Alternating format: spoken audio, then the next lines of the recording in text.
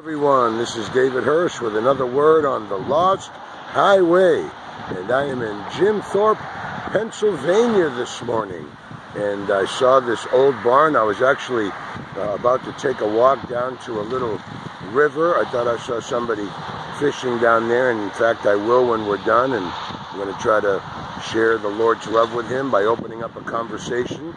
I know God will do it, but I saw this old barn on the way down there, and I hope you can see it, because without doubt, my friends, this barn has been abandoned. I mean, it is just here, it is alone, and there is no longer any activity there whatsoever, other than obviously the growing up of shrubbery and hedges and old things left around, and it's just been left.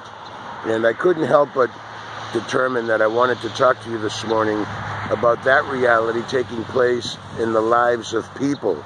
You know, there are many people in this life who feel abandoned.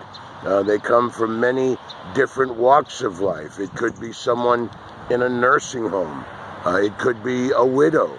It could be somebody in your own neighborhood that is just there, no more family, nobody visiting, nobody talking with them. There are people that are just simply living completely alone in this life.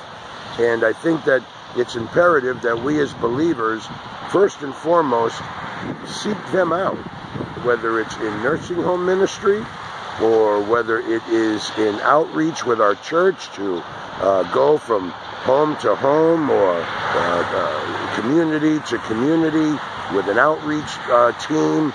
We do concerts and flyer neighborhoods and advertising and all that we can possibly do to get people out to the free events that we do. And I know that we have other people that are in the nursing homes and the hospital rooms and all of the above, actually, and I'm thankful for that. And I think that that's something that we ought to be wholeheartedly and aggressively involved in. People are abandoned. They're left alone. And the shrubbery of despair grows up around their lives. And look at what's just left. And this is how they feel many times. And so we need to aggressively seek them out.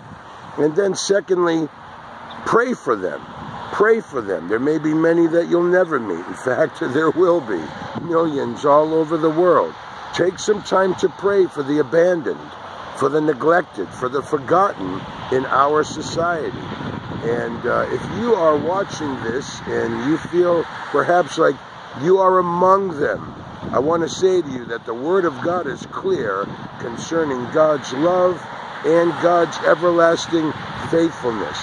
The Scripture says, though my father forget me, the Lord will never forsake me. The Lord tells us, even if your own mother was to forget you, I will never forget you. For he says, look, I have written you on the palms of my hand. Think about the cross when you hear that scripture. And God also tells us that he has loved us with an everlasting love. And I want you to know right now, if you feel alone and abandoned, many, many years ago in my life, before I met the Lord Jesus, before I was married, I was there. I was alone. I was left basically on my own, I guess to my own doing in many ways, because I was a runaway from a very, very young age. But I know what it is to feel alone, to be alone, to feel completely abandoned. I remember one day in a drug-motivated stupor, a very young man, living in some room somewhere in New England. I don't even remember where it was or how I got there. I just remembered looking up at the ceiling from an old mattress on the floor, saying, is this it for me? Is this going to be my life, alone forever? And boy, did God have other plans. So I want to let you know that God is faithful. Though all others may forsake you, God will never forsake you. But, you know, we feel forsaken. But if you get plugged into a church ministry, a spirit-filled church that loves the Lord Jesus Christ, you will find that you will never be forsaken again. You'll find brothers and sisters in Christ who love you, who will nurture you, embrace you, cook for you, want to talk to you, invite you here and there, and it'll be a life well lived, because we then become attached to the body of Christ. We become part of his family, and we're never abandoned again. So seek the Lord if this message was for you. If not, then serve the Lord and be a part of reaching those who have been left by the side of the road, literally, for dead, like this old barn.